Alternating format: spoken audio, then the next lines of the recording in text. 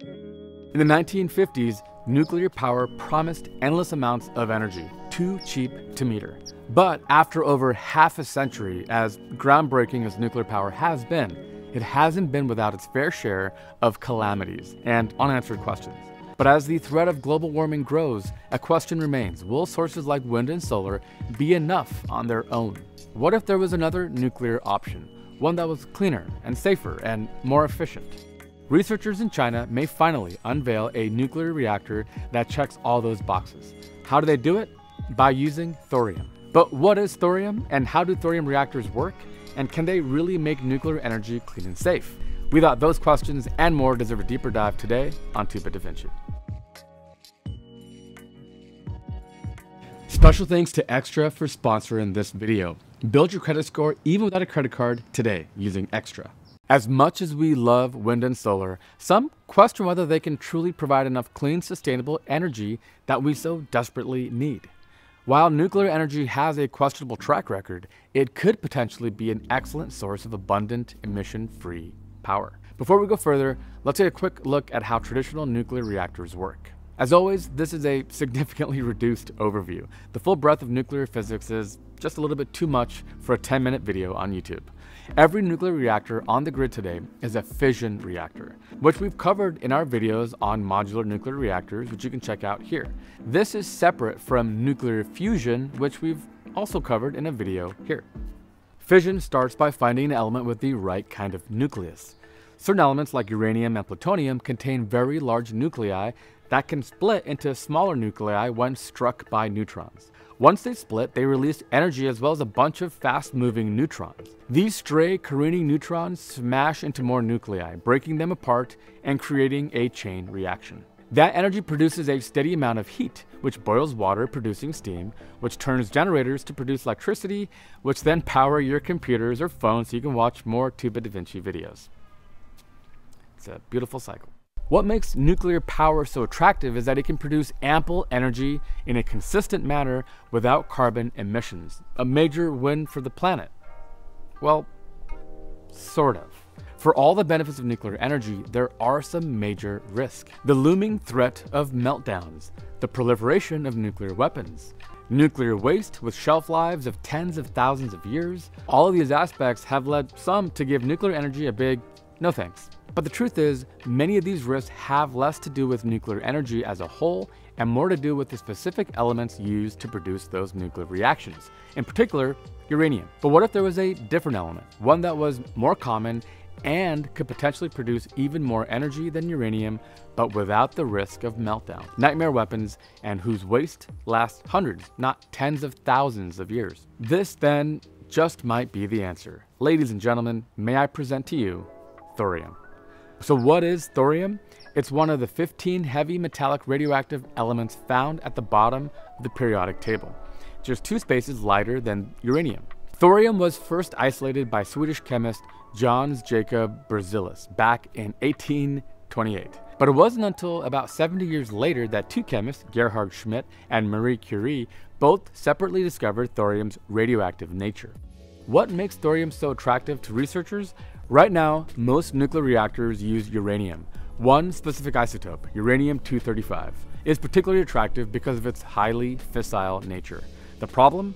Uranium-235 makes up less than 1% of naturally occurring uranium.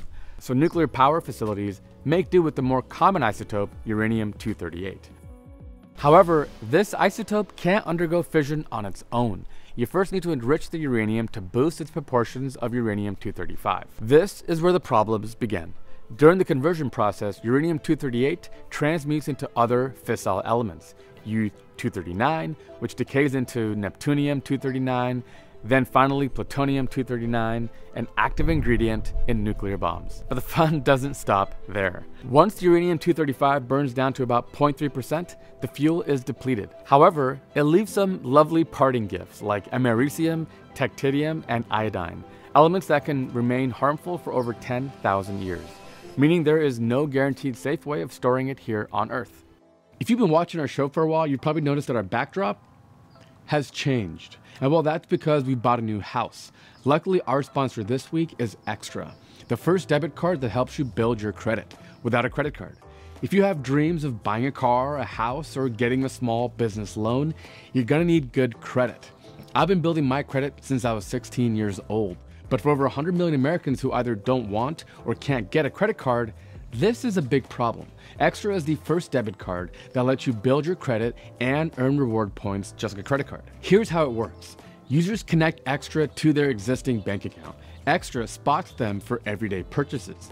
Users auto-pay Extra the next business day. At the end of the month, all payments are tallied up and reported to credit bureaus. Users also earn redeemable reward points just like they do with credit cards. We live in an age of incredible opportunity. Heck, I'm a full-time YouTuber, but it'll likely require access to capital and good credit.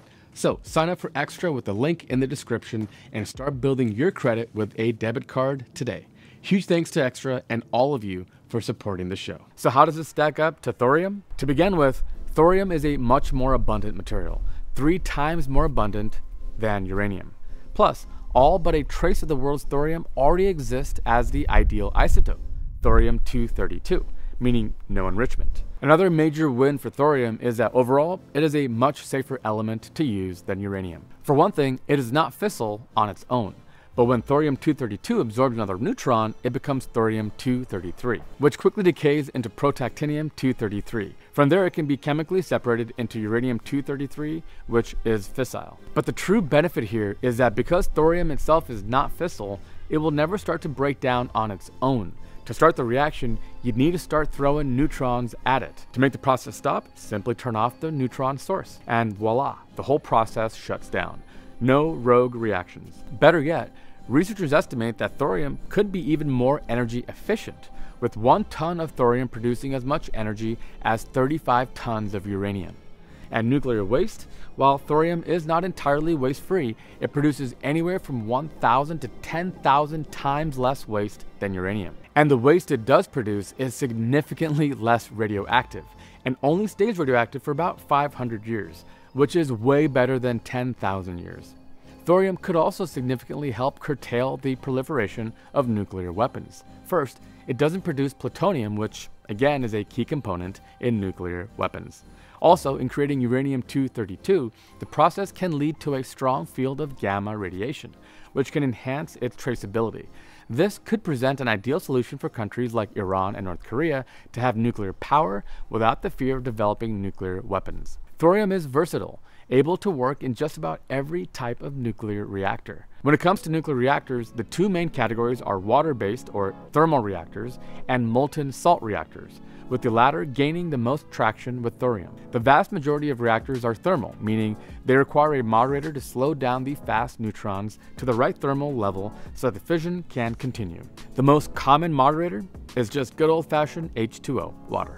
Because of this, most reactors need to be built near a water source. Molten salt reactors use a liquid salt base, which gets heated to super hot temperatures over 450 degrees Celsius, and they have several benefits over their counterparts. First, because they don't require being near water, they can be built anywhere, even in remote locations. China's thorium reactor, which uses a fluoride-based salt, is being built in the Gobi Desert.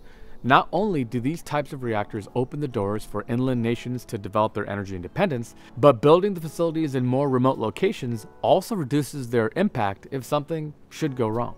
The best benefit of molten salt reactors over thermal reactors is that they're way safer. The thermal process involved in water-based reactors requires constant monitoring and can lead to major problems. Every major nuclear disaster, 3 Mile Island, Chernobyl, Fukushima, all had issues with cooling failures in the thermal reactor. Molten salt reactors, on the other hand, use molten salt as both the coolant and the fuel, which allows the system to self-regulate. The liquid fuel runs through a reaction chamber filled with graphite rods, which slow down the speed of the neutrons. To stop the chain reaction, all you need to do is remove the rods. Should a more catastrophic event take place in a liquid fluoride thorium reactor, it would automatically drain the liquid fuel into the storage tank away from the graphite. And just like that, the reaction would come to a halt. So we have a safer, more efficient nuclear reactor that can be built anywhere, can't be weaponized, and can't melt down. While molten salt reactors are very promising, they still have some hurdles to overcome. For one thing, melting salts requires an immense amount of heat. At such high temperatures, that salt can corrode the reactor's structure, requiring more protection, which means higher cost. So far, molten salt reactors have not proven themselves cost-effective. Then there's the thorium itself. The jury is still out whether the cost of extracting and converting thorium into fissile materials is less expensive than uranium. The main roadblock is simply a lack of research due to, you guessed it, a lack of funding. In the US, nuclear programs grew during the Cold War, but the goal was not simply a warm light for the whole world to share. It was to build bombs. Once it was determined that uranium held potential as both a weapon and a fuel source, the US basically stopped looking for other elements. And since thorium can't be produced into plutonium, it was pushed to the wayside. Outside the US, countries like China and India have continued pursuing thorium, even though the US has not. As of now, China plans to test its thorium reactors, which could prove itself a game changer in the world of clean energy. For now, we'll have to wait and see. While renewables like wind and solar have seen a major growth in the past decade, is there a chance they might not be enough? What if we need a reliable baseload energy source that works rain or shine? Thorium then might just be what the doctor ordered. And with the benefits so vast, it's no wonder so many are excited about thorium's future in energy. But what do you think? Is thorium worth exploring as a nuclear power source? With all the risk nuclear power poses, should we just abandon it altogether? Let us know what you think in the comments below. So that is a look at the Thorium Reactor. It's interesting. A lot of you guys have requested this video, and I do think the technology is pretty great. If we are going to pursue further nuclear power plants, I think thorium really is where we should be investing, even though it will require some retooling and some reimagining. I think it's pretty promising stuff. Again, not going to be easy. Molten salt, you could imagine the engineering challenges involved with all of that, but something we should pursue nonetheless. I apologize if you heard background noises in this video. I'm in my backyard. We just moved. This is the new headquarters for Two Bit da Vinci, but our office and our studio is not ready. So we will be shooting wherever we can for a little while, so bear with us, like that. All right, so that is a look at thorium salt reactors. Thank you so much for watching, and if you want to be a rockstar supporter of the show, take a look at our patrons on Patreon and our YouTube channel memberships. We call you guys a 2-Bit tribe. Come join us on Discord. We can chat. You guys can help us pick topics, review scripts, do some writing, help out with random stuff, and just generally meet up and chat. All for a small monthly subscription you can cancel anytime. All right, that does it for us. Take a look around. We have a ton of videos that we think you're going to love, especially around this topic. And until next time, remember, I'm Ricky with 2-Bit da Vinci, and the future is going to be awesome.